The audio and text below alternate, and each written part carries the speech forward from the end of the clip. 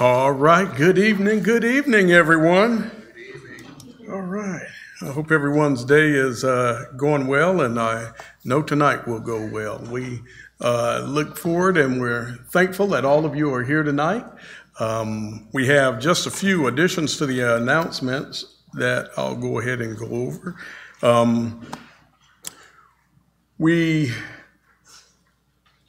Let's start off with Saturday. Saturday is our Sister Margaret Johnston's funeral.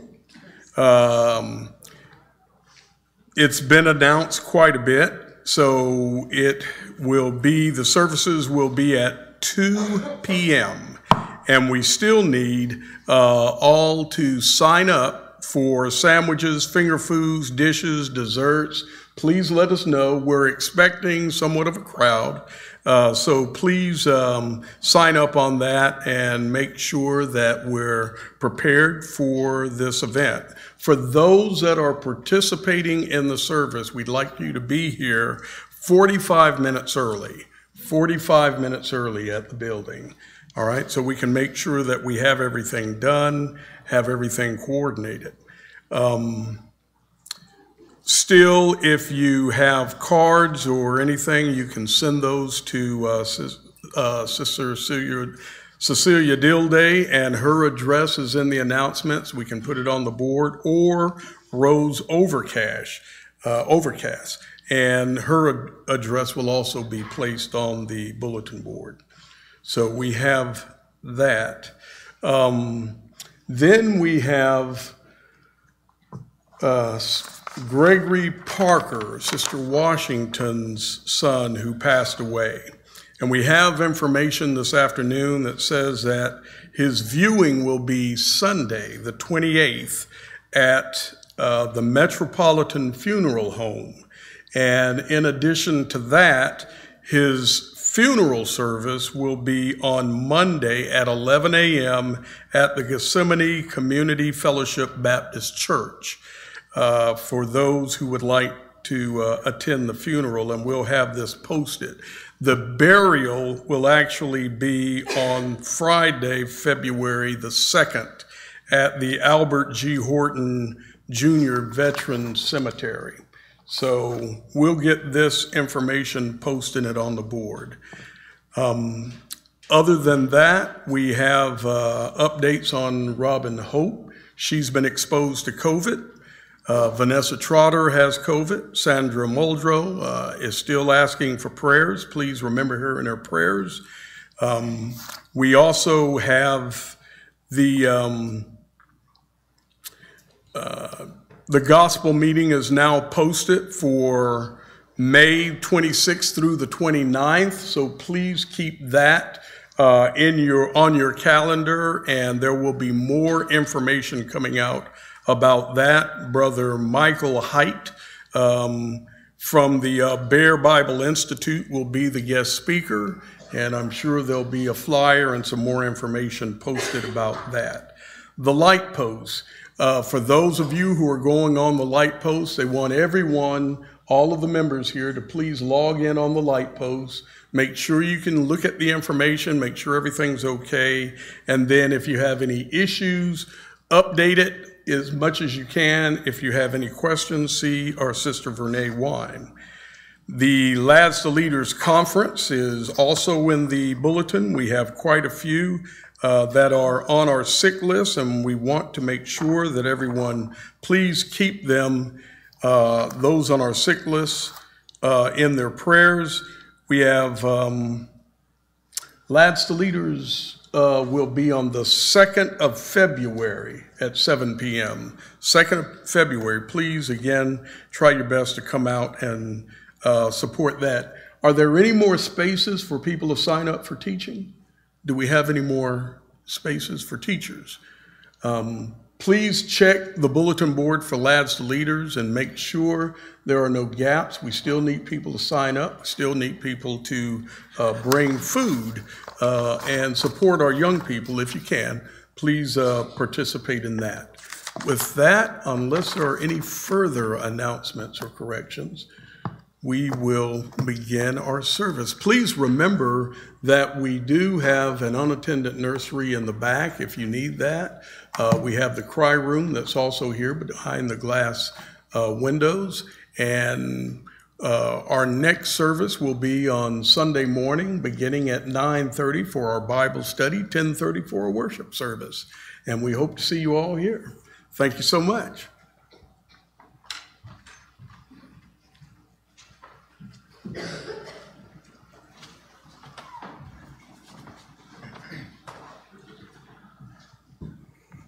Good evening.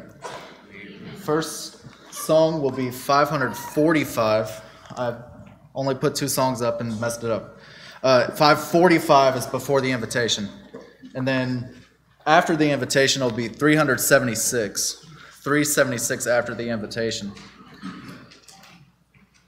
Then for 545, we'll sing the first and last verse. Do you have it? This world is not my home, I'm just a passing through. My treasures are laid up somewhere beyond the blue. The angels beckon me from heaven's open door, and I can't feel at home in this world anymore. Oh Lord, you know I have no friend like you. If heaven's not my home, then Lord, what will I do? The angels beckon me from heaven's open door, and I can't feel at home in this world anymore. Just up in glory land we'll live eternally. The saints on every hand are shouting victory. Their song of sweetest praise drifts back from heaven's shore, and I can't feel at home in this world anymore. Oh Lord, you know I have no friend like you. If heaven's not my home, then Lord, what will I do?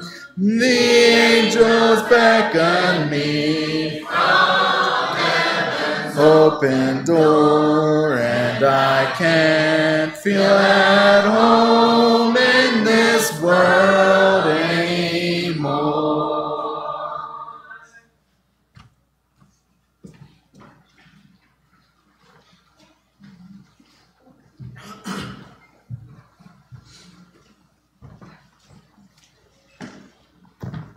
I'd like to say good evening to everyone.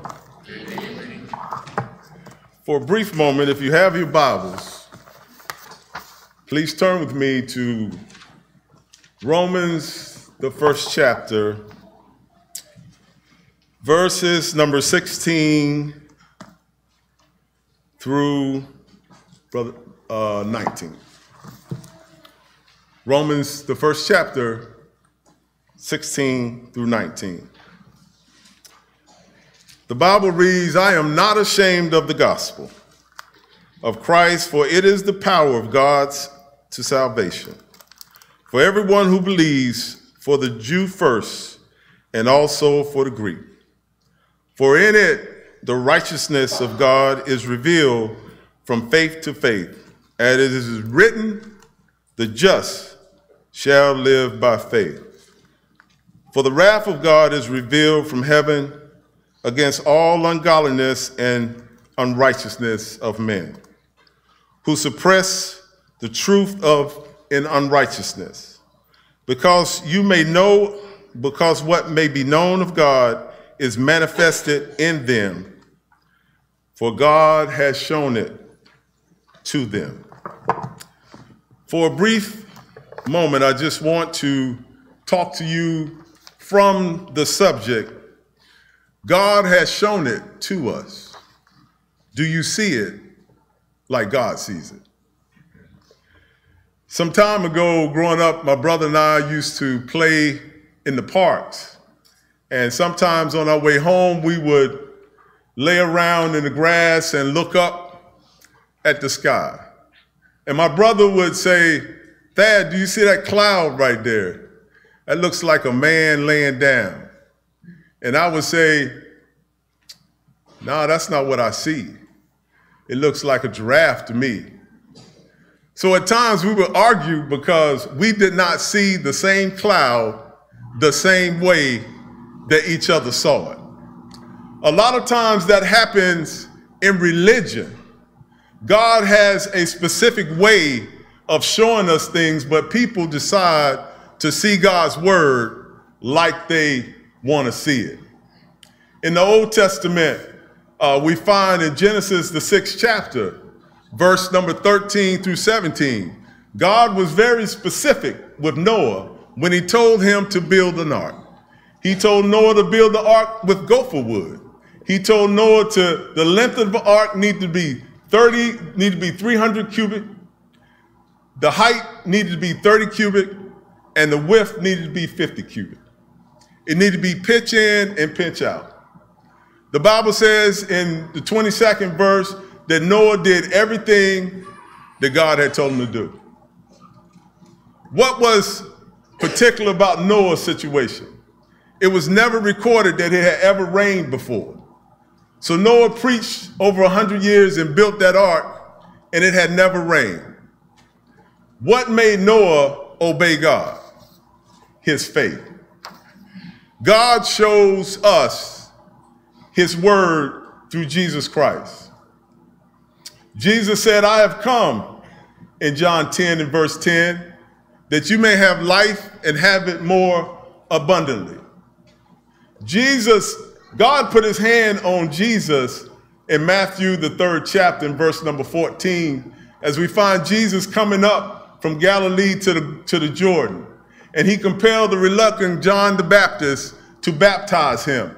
And after they came up out of the water, the heavens opened up, and the Spirit of God descended upon Jesus like a dove. And a voice came from heaven saying, this is my beloved Son, in whom I'm well pleased. God showed us Jesus. Do you see it like God sees it? In Matthew, the 17th chapter, in the verse number 1, we see that Peter, James, and John went up with Jesus to a high mountain where Jesus was transfigured. And Jesus was conversating with Moses and Elijah. Peter was full of himself and said, Lord, it's good for us to be here. If it be thy will, can we build 3 tabernacles? Then a voice again came from heaven. This is my beloved Son, in whom I'm well pleased. Hear him. God wants us to hear Jesus. Jesus said in John 14 and verse number 6, I am the way, the truth, and the life, and no man comes to the Father but by me.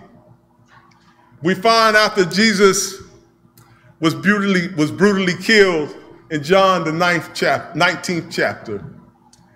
In chapter number 20, after he was buried, he rose again the 3rd day. So in John, the 20th chapter, verse number 19, he appeared to his disciples and he said, "Peace be unto you." The disciples were glad. He breathed on them and they received the Holy Spirit. But at that time, Thomas was not present. And later when Thomas was present, Thomas said, "I will not believe that Jesus is resurrected until I see the nails in his hand or I feel his side." But thank God Jesus appeared unto them a second time. And he said unto Thomas, "Thomas, reach hither my finger and behold my hand. And Thomas, reach hither thy side and my hand and place it in thy side, that thou be not faithless, but believing." And after Thomas had done so, Thomas said, "My Lord and my God." Jesus said unto Thomas, "Thomas, you believe because you have seen. But blessed are they who have not seen and yet believe." And I'm glad tonight that I'm a part of that group. I have not seen Jesus, but I believe that Jesus is, and that he's a rewarder to all of them who diligently seek him. It is Jesus who invites us. In Matthew the 11th chapter, in verse number 28, he says, "Come unto me, all ye that labor and are heavy laden, and I will give you rest. Take my yoke upon me and learn of me, for I am meek and lowly in heart, and you will find rest unto your soul. For my yoke is easy and my burden is light." Jesus said in John the 6th chapter, verse 45 and 46, "It is written of the prophets that they all should be taught of God. He that have heard and learned of the Father cometh unto me." We have to believe in Jesus. Jesus said, "Except you believe that I am he, you should die in your sin," John 8:24. "And if you die in your sins, where I am, you cannot come," verse number 21. He said, "Repent," Luke 13:3 and 5. "I tell you, nay, except you repent, you shall all likewise perish." He said, "Confess me before men, and I'll confess you before my Father which is in heaven," Matthew 10:32 and 33. He says, "Be baptized," in Mark 16, 15 and 16. "He that believeth and is baptized shall be saved." Tonight, you may be a child of God, but you may have somehow fallen short during the week. We give you this opportunity to come forward and to rededicate your life to Christ. And if you're not a Christian, you've heard the gospel message that it's Jesus who saves, and he's the only way to salvation. Whatever your decision may be on this evening, we will ask you to stand and sing the song of invitation. What can wash away my sins? Nothing but the blood of Jesus. What can make me whole again? Nothing but the blood of Jesus. Oh, precious is the flow that makes me white as snow. No other fount I know, nothing but the blood of Jesus. Nothing can for sin atone, nothing but the blood of Jesus. Not of good that I have done, nothing but the blood of Jesus. Oh, precious is the flow that makes me white as snow. No other fount I know, nothing but the blood of Jesus.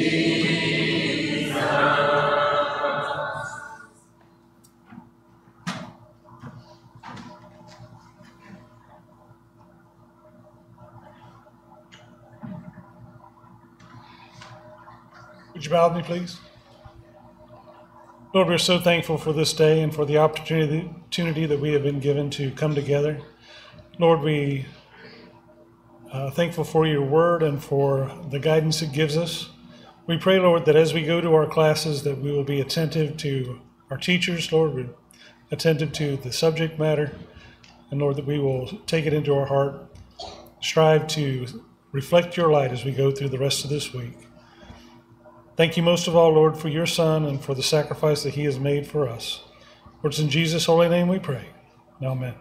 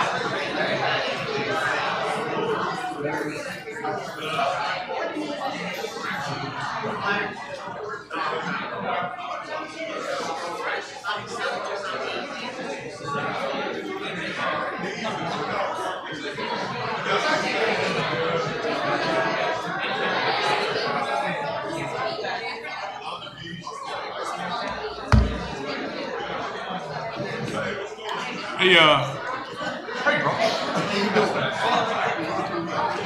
Moving quick. Yes.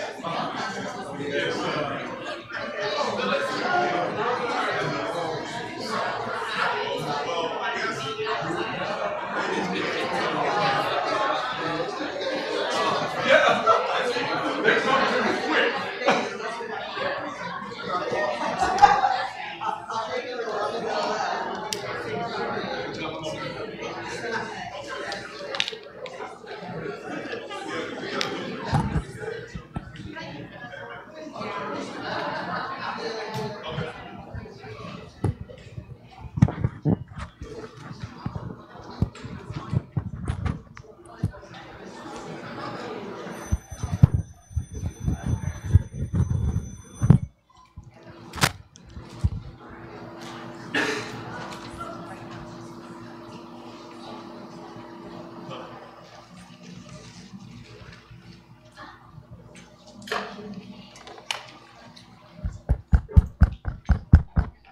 All right, good evening. There is a handout that's coming out, and if God is good to us, we'll get to it.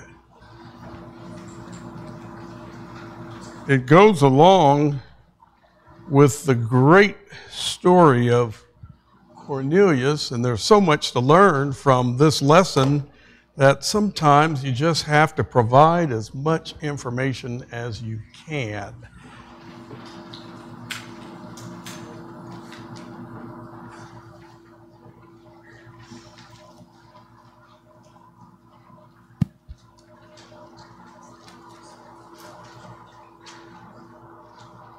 While that's being passed out, I'll go ahead and start. You'll remember we're in Acts chapter 10, and you'll recall we went over this slide in the last class. We talked about, again, here we have Cornelius has had a vision from an angel. Peter has had a vision. He was hungry. He fell into a trance. He has this vision, and he sees this thing that looks like a sheet come down, and it has all these items in it that were basically he never had eaten before. And he said, hey, I won't eat of these things. But that sheet came down 3 times. Lord tells him, what I've said is unclean is simply unclean. In Acts chapter 10, that's where we were. And so Peter thinks about this, and while he's thinking about the dream or his vision, they have some men from Cornelius who show up at his house, and we see that they show up at Peter's house. Peter invites them in. What we have is these same men, Peter identifies himself to the men. They talk to Cornelius about what had happened. Peter says, hey, stay with me, and then I'll go with you. And what happens is he journeys on from Joppa to Caesarea. He's there, he goes to Cornelius' house. And that's where we were when we left off. So now we're going to pick up where Peter actually goes and he meets Cornelius. So what we're going to do is read Acts chapter 10, and we'll take a reader, Acts chapter 10, verse 24 through 33, and that will be where we pick up our lesson tonight. Acts chapter 10, verse 24 through 33, if someone would read that.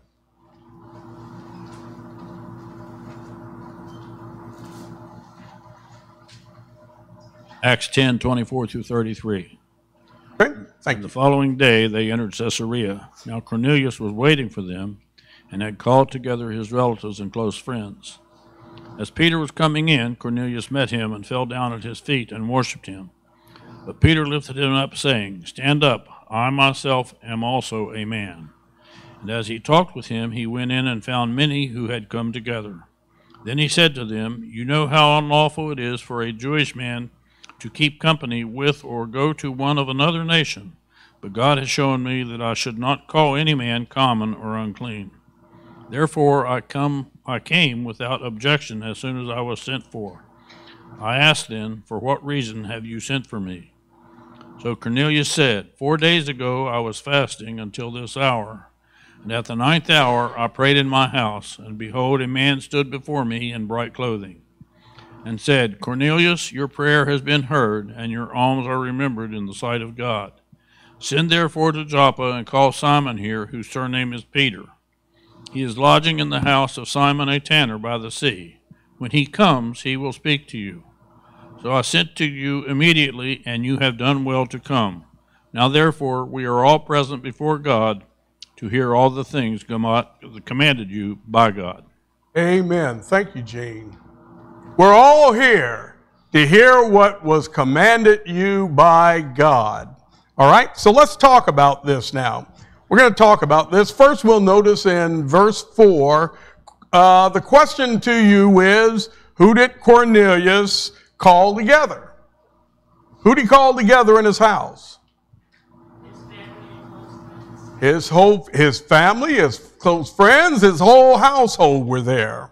Okay, his relatives and friends. Now, this is an example of a method of evangelism at its best, right? We want to evangelize. Sometimes it's worth having all of us.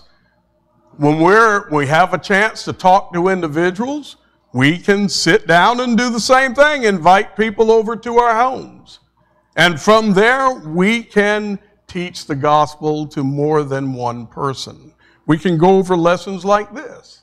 But Cornelius had an opportunity. He knew that where Simon was, where Peter was, and he called for him. And yes, Peter came. Cornelius wanted those people that were close to him to hear the good news, don't we? Only one? Only one person wants people out there today to hear the good news? Wow. I want everybody in my neighborhood to hear the good news. If I had my way, I'd have a meeting at my house and the whole neighborhood would be invited. I would hope some of you would take up that same call. You know, I mean, we can't be afraid to evangelize, but often we find that people are. That's okay. Next, in verse 25 through 26, we find out that Cornelius engages in some false teaching. All right? Cornelius engages in some false teaching or a false belief. something that he has heard. Because what does he do? He bows down to Peter when he comes in to his home. He bowed down, the scripture says, to worship him as if he was some kind of deity. And what does Peter do? Based on the text, did he pull Cornelius off to the side to correct him? I'm going to wake y'all up here. That's right.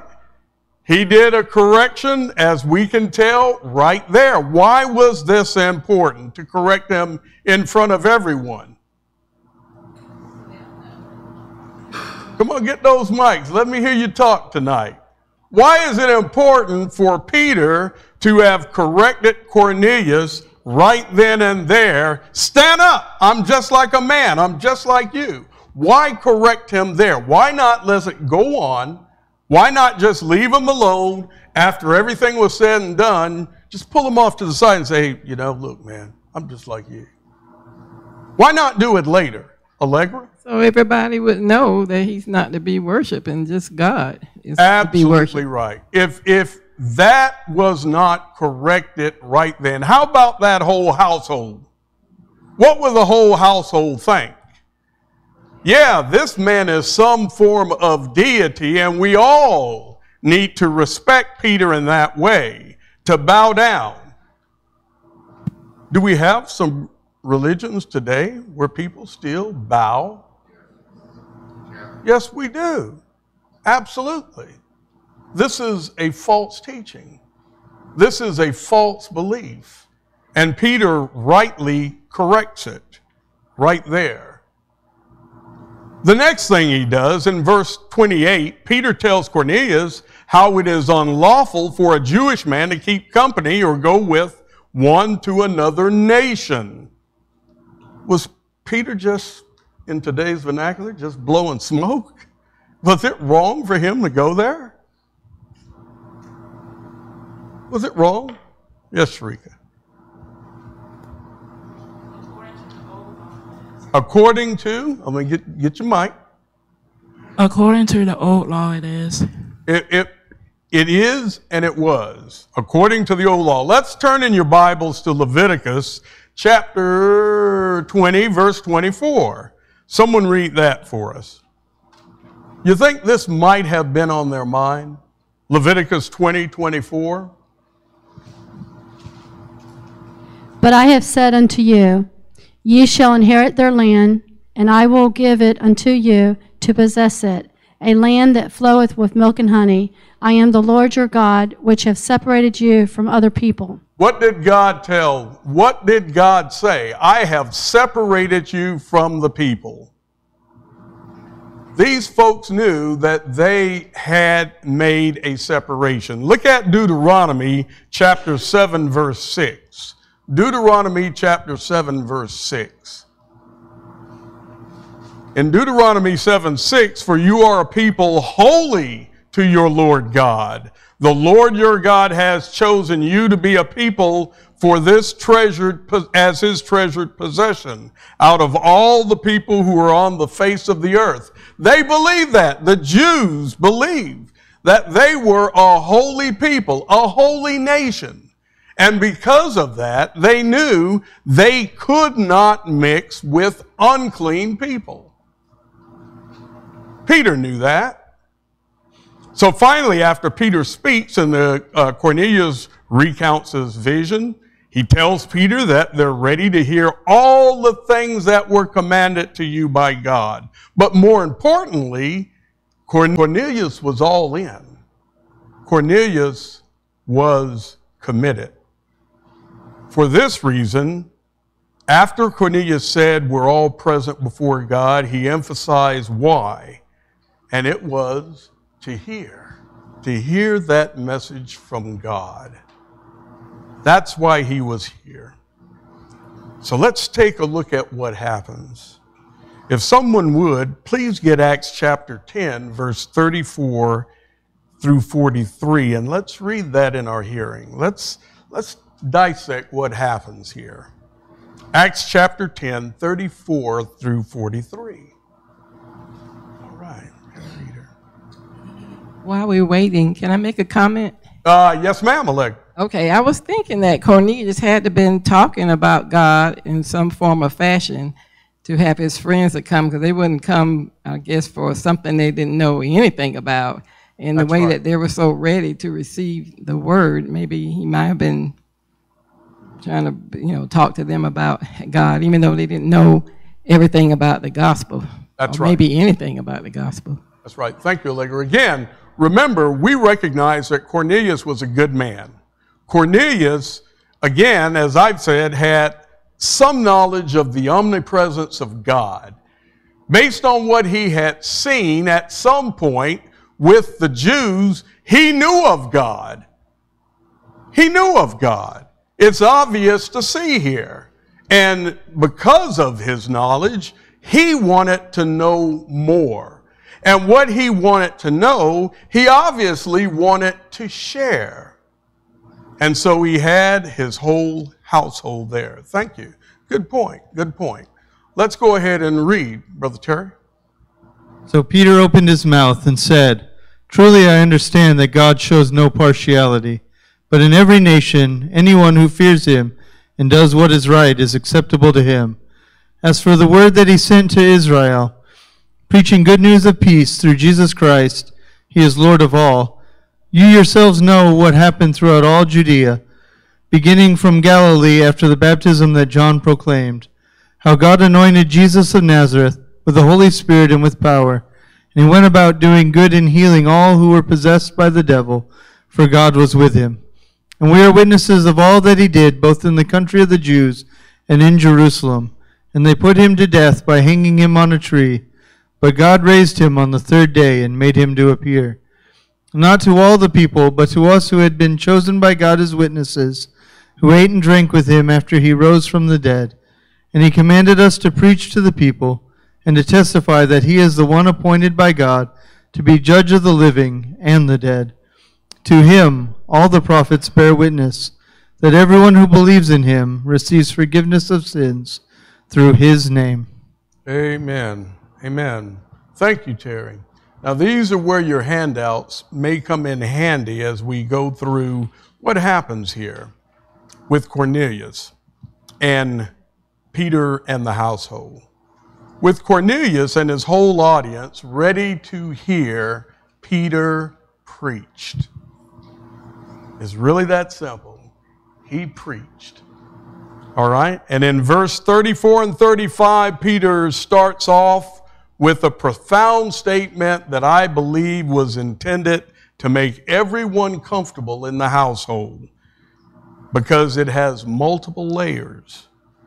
Peter said, speaking as a well-respected man, someone that Cornelius would send for and have brought forward, someone who now he has called his household together to hear. As this respected man, he has a couple of things to say that now should put the audience at ease. The very first one was, and I think I have all of them up here. The first one was, I perceive, remember, this respected man, I perceive, a Jew talking to the Gentiles, that God shows no partiality. The first thing that should make everybody comfortable between him as a Jew and all the Gentiles now in the room, I perceive that God shows no partiality. All right? Everybody can now relax. There's no difference between you and me. The next thing he says that people everywhere are accepted by God if they meet some conditions. Don't miss it. Everybody can be accepted by God if they meet these conditions. If they fear God and if they work righteousness. That's the first things that he tells this audience. Okay? Now I want you to think about that. Because my question to you is, just because Peter said, if you meet these conditions, were they now saved? No. We recognize that there was something more to do, right? If we keep reading and we keep it in context based on everything that we've learned, just because you're a good person, just because you fear God, just because you do things for righteousness' sake, and God shows no partiality, just because you meet these requirements does not mean you're saved.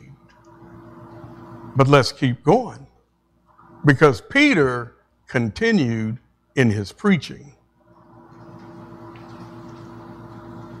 As he continued to preach in verses 36 through 38, Peter told the people about the relationship between God, Jesus of Nazareth, and the Holy Spirit.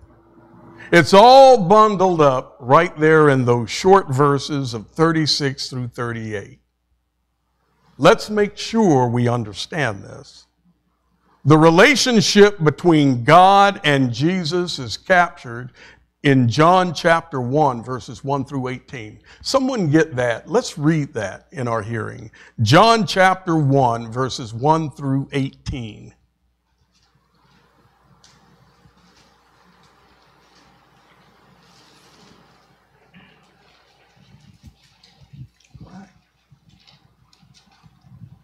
John chapter 1, 1 through 18. In the beginning was the Word, and the Word was God, and the Word was with God. He was in the beginning with God. All things were made through him, and without him nothing was made that was made. In him was life, and the life was the light of men. And the light shines in the darkness, and the darkness did not comprehend it. There was a man sent from God whose name was John. This man came for a witness, to bear witness to the light, that all through him might believe. He was not that light, he was sent to bear witness to that light. That was the true light, which gives light to every man and coming into the world. He was in the world, and the world was made through him, and the world did not know him. He came to his own, and his own did not receive him. But as many as received him, to them he gave the right to become children of God, to those who believe in his name, who were born not of blood, nor of the will of the flesh, nor of the will of man, but of God. And the Word became flesh and dwelt among us, and we beheld his glory, and the glory as of the only begotten of the Father, full of grace and truth. John bore witness of him and cried out, saying, There was he of whom I said, He who comes after me is preferred before me, and he was before me. That's okay. And of his fullness we have all received, and grace for grace. For the law was given through Moses, but grace and truth come from Jesus Christ. No one has seen God at any time. The only begotten Son, who is the bosom of the Father, he has declared him. Amen. And Jesus had been declared. We see that as we understand the whole counsel of God, we see through the message that is given here that Peter has explained that relationship between God and Jesus Christ. And then he goes on to talk about the relationship with the Holy Spirit. And we can see that in Luke chapter 4:18, where Jesus was anointed by the Holy Spirit. We can also see that, let me make sure I get all of these out there, and they're also on your sheet, where it talks about in Matthew chapter 4, verse 23 through 25, Jesus went out and did good and healing of all who were oppressed by the devil, Matthew chapter 4, verse 23 and 25, if someone would get that and go ahead and read it.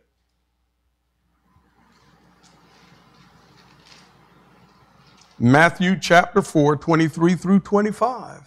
And Jesus went about all Galilee, teaching in their synagogues, preaching the gospel of the kingdom, and healing all kinds of sickness and all kinds of disease among the people.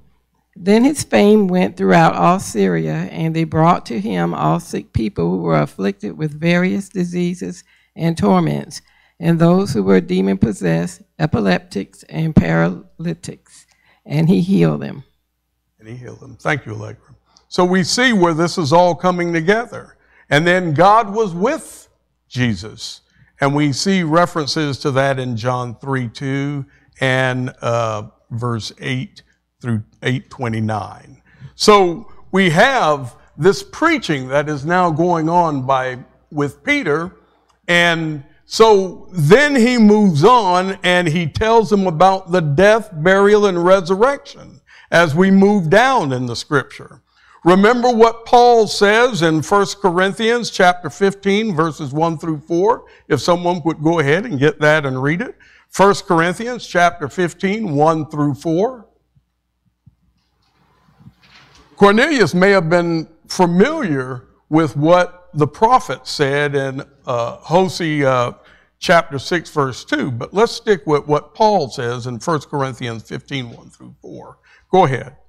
Moreover, brethren, I declare to you the gospel which I preached to you, which also you received, and in which you stand, by which also you are saved, if you hold fast the word which I preached to you, unless you believe in vain.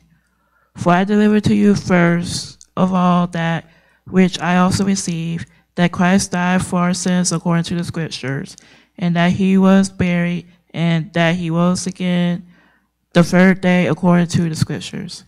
Amen. Thank you, Sharika. So Peter is telling Cornelius these things about the death, the burial, the resurrection. You know, sometimes when we're talking with individuals, sometimes that's all we need as a starting point to talk to them about Jesus, the death, the burial, and the resurrection. But let's see, Peter goes on. He tells them that he was commanded to preach and testify about Jesus. And Peter states, whoever believes in him will receive remission of sin. So now these people clearly believed. The question then becomes, did Peter just tell Cornelius that all you have to do is believe and you'll be now saved?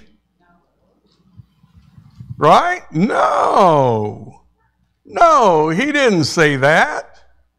But some take it as that. He just said all you got to do is believe and you'll have remission of sin. That is not what Peter is saying. But we'll come back to that. Let's go ahead and take everything in context to see what happens here. Let's read Acts chapter 10, verse 44 through 48. We have this side. Acts chapter 10, verse 44 through 48.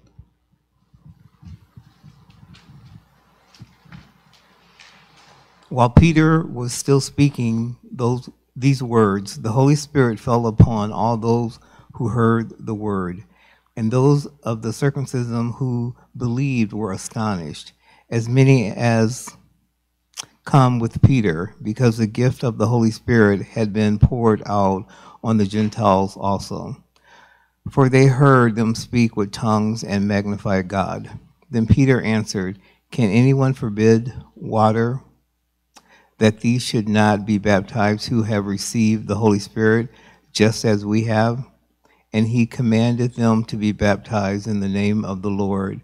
Then they asked him to stay a few days. Amen. Amen. Thank you, Clyde. Okay, so in verse 44 through 46, it tells us that Peter was still preaching.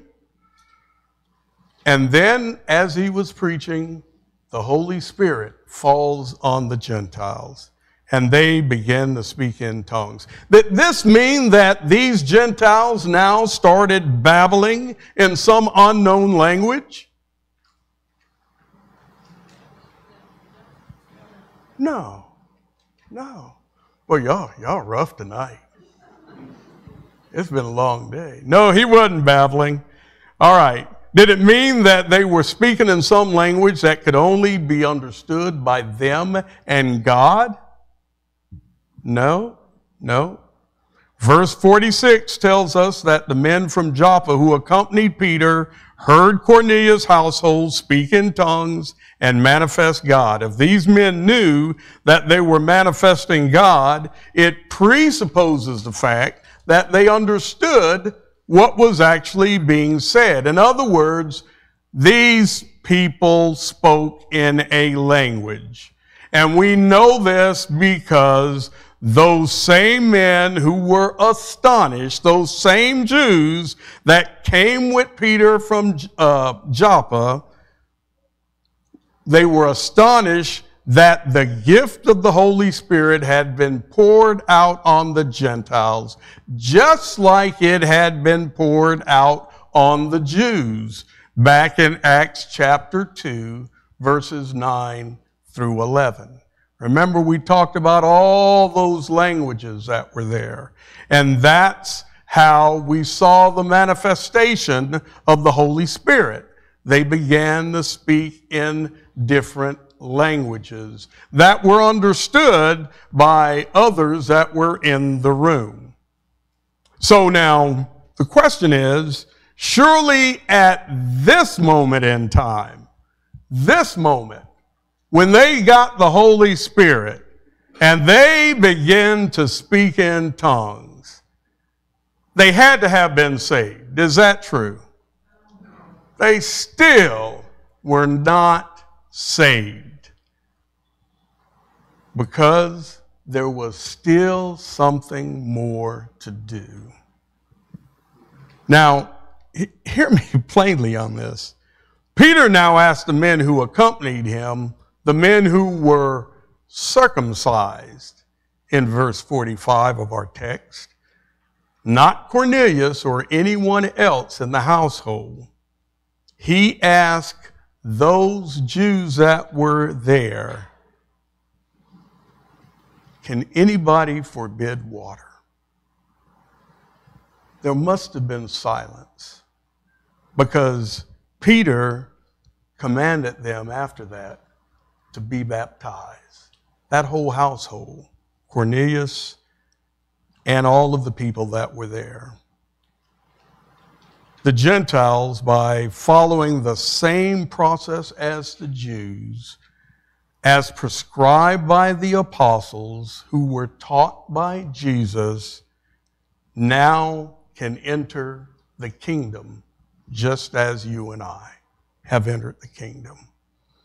So, in a quick review, what we see is when the Gentiles were told that God showed no partiality and had these other items, and all you had to do was fear God and be righteous, they weren't saved then. When the Gentiles were told all you had to do was believe, they weren't saved then. God could have combined those two, but they still would not have been saved.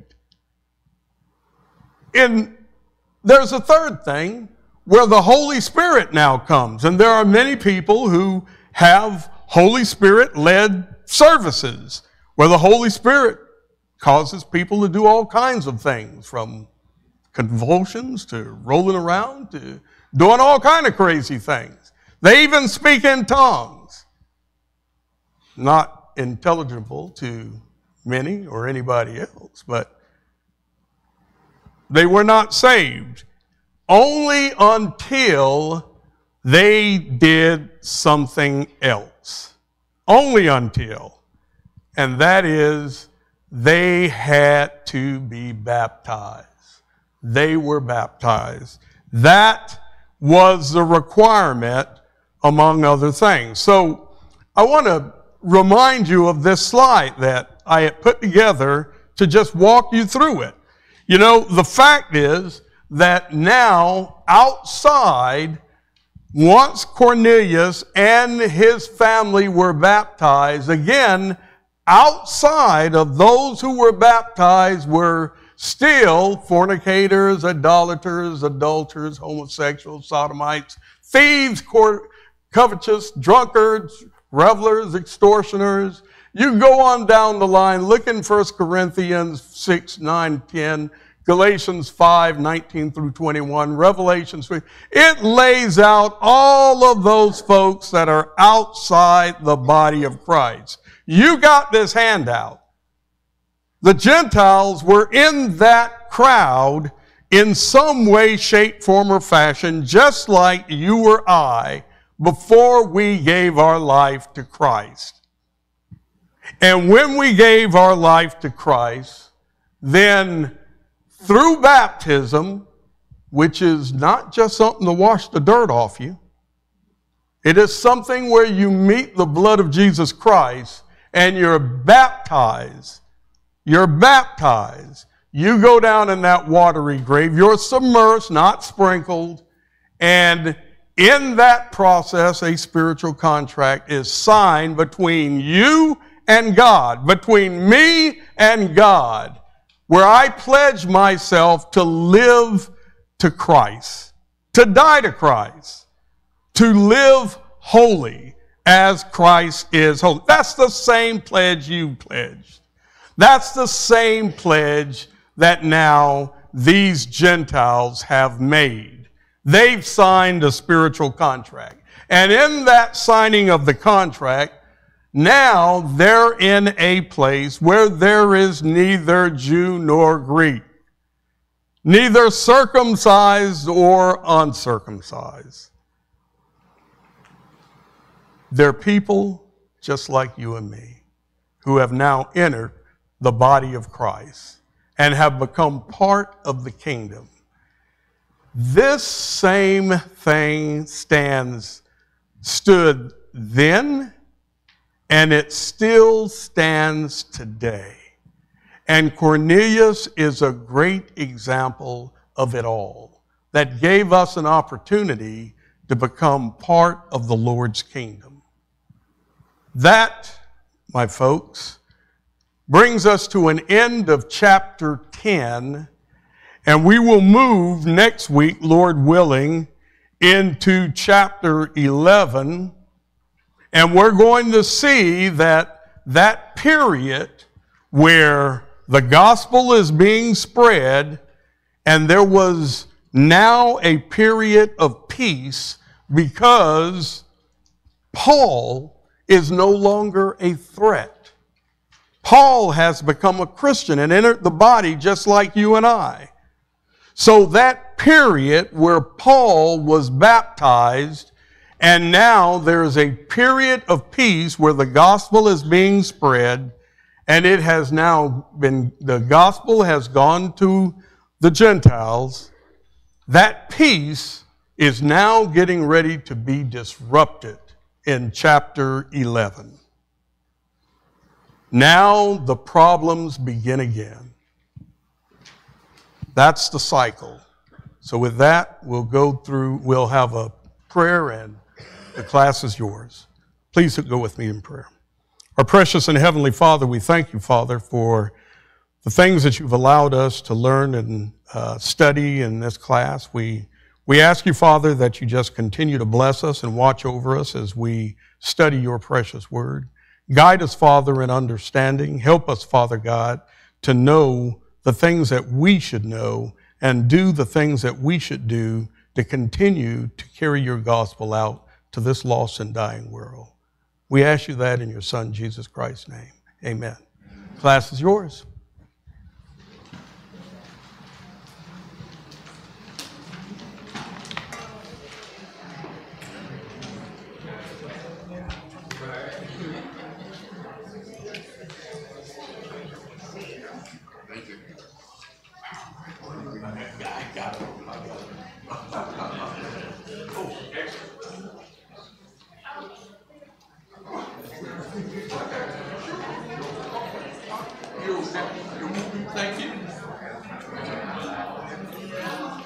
Was there, Sharika, did you get the second page? There's 2 parts to this. I need a copy. Okay, all right. Did you get, so that's, let's see, here we go. So, 34 and 35. okay, that's it. That's what. Well, this is kind of cool. That's good. That's good.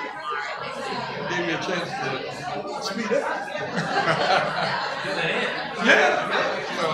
And 11, chapter 11.